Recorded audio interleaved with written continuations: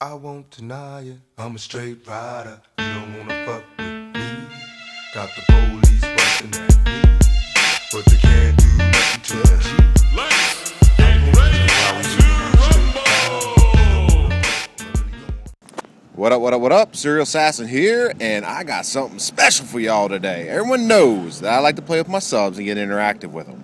Well, I was lucky enough to get a couple of my subs on the phone, and I'm sure you have all heard their names before. These two guys were action heroes to me growing up and still are doing it well into their older years, and due to that, they're calling in today to support another older hero, aka me, and helping in supporting my channel.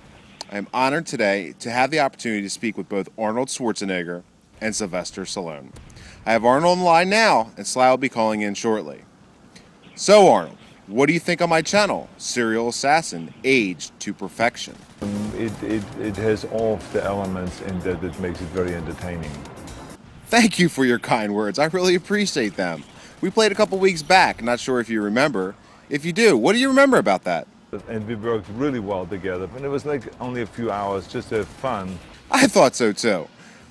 Think you'll be able to find time in your busy schedule to play with me again? Well, who knows? But so we've been, doing this together, and I really enjoy working with. What? Arnold? Hello? I didn't catch the end of that. Can you repeat it? Arnold? You there?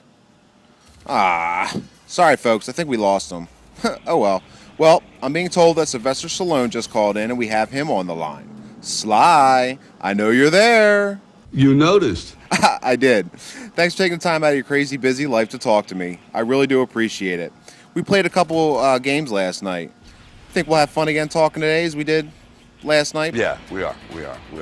We're just a couple of old war horses talking about the oddest subjects on the planet. Okay, well maybe not the oddest, but entertaining nonetheless. We didn't get to play too much last night. I think you rage quit in the middle of the third game.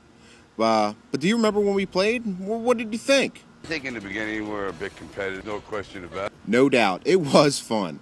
I'm glad you took my advice and checked out my channel. Now that you watched my videos, heard what I had to say, what do you think about me and what I represent on YouTube? I think that there is a relatability. There's an imperfect quality to the character that the audience goes, I can accept this guy because he's flawed and he's touchable, approachable, real. Wow, that's deep and insightful. You must have watched a lot of my videos today. And I thank you for the kind words. You mentioned in the message you sent me this morning that you love the Surviving Stupidity series on my channel. I think I'm trying to teach a great lesson to my younger audience out there, and which in the end, we really don't learn all the lessons until sometimes it's too late to apply them. True. I think that it is a good series. Everyone's fantasy, and I think that goes for all of us, is if we could just go back and try to fix one thing in our life, and you may not be able to, but you want the opportunity. So true. You're getting very deep in your old age. I can't say enough how great it is to have you talking to me today. So let's touch on the game itself. So do you like Call of Duty and its resemblance to reality? Do you think Black Ops 2 will be more realistic? Well, as real as it can be. I know. I'm just hoping that it's much better than the last couple of duties that came out. And David Vonderher from Treyarch has said that he's working on making it better and less camper friendly. Personally, I'm just tired of the camping. It's annoying as all hell. I think last night I got in a game that only one person was actually camping. I was shocked. It is a minor miracle. It really is, because it's never happened before, and it never will happen again. Yes, that's exactly what I was about to say. I have to share this with you. I got a clip here from one of your Rocky movies that motivates me when I play and also motivates me in life. Well, let's roll the clip. But it ain't about how hard you hit.